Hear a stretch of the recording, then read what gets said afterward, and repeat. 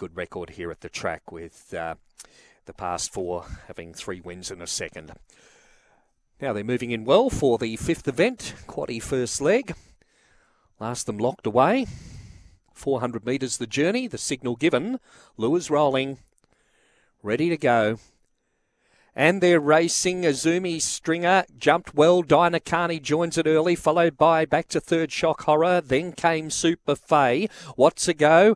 They're followed by Double Love and a gap back. Then came Big Casey along with Born Birdie, but off the back. And Dinakani is well clear on Azumi Stringer, followed by Shock Horror. But in the run home, it's all Dinakani by 8. Azumi Stringer got second. Third went to Shock Horror. Then a gap back in the field came the rest. Over on the outside was Super Faye, followed by What's a Go, Double Love.